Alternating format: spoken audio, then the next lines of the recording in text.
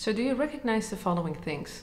You're a people pleaser. You have the need to talk a lot and to fill every silence there is. You're overthinking and overanalyzing. You have a hard time saying no. You have the tendency to compare yourself to others. You're ruminating a lot and thinking, what if? Worrying about the future. You're expecting the worst outcomes. You're very loyal to other people. You're afraid of failing others. You're busy all the time. And you have trouble relaxing.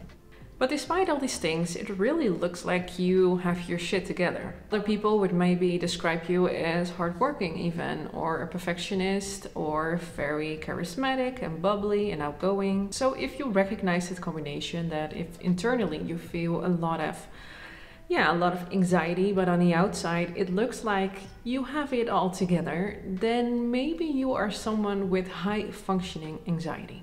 So people with high functioning anxiety, they appear very calm on the outside, but on the inside there's a lot going on. So it looks like you have your shit together and you can come across as very confident and accomplished, but internally you are very stressed and very anxious. Since high functioning anxiety is not a DSM-5 diagnosis, there isn't a lot of research done on this topic. So why isn't this then a diagnosis in the DSM-5?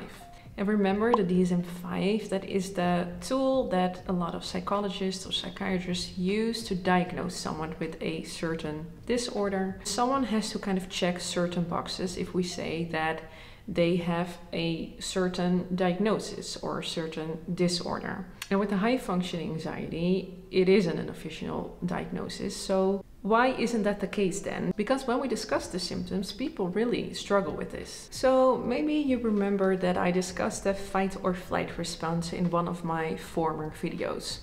And the fight or flight response is a response that we have in a stressful situation. And that's a very normal response, and it's a response that helps us to survive. The main difference between high functioning anxiety and someone with, for example, a generalized anxiety disorder, is that with the latter, so with the generalized anxiety disorder, people have the tendency to flee the situation. So they don't want to be in a stressful situation, and their reaction is to or flee the situation, so to get out of there, or to avoid it altogether.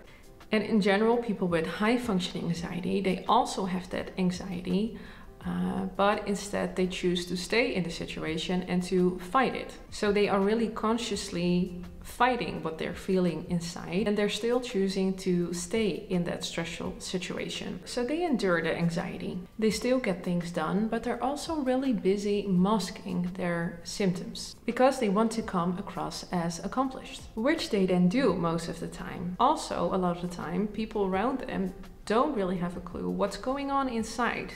Because when they look at them from the outside, they see someone that's very perfectionist, but also very charismatic and funny and confident maybe, and they have no idea what's going on inside. And this even makes it harder for people with high functioning anxiety to talk about what they're feeling, because a lot of the times people around them won't really take them seriously, because it looks like they have their shit together. So other characteristics that I found that are typical of people with high functioning anxiety is that they tend to seek control by being high achieving. They can be really fixated on having certain milestones or being really productive. They will do anything to not let other people down. And they're really focused on their own routines and their habits, and they can be kind of rigid. And some people also show these nervous tics. So that is the flight response that is still happening in the body, but they choose to stay in the situation.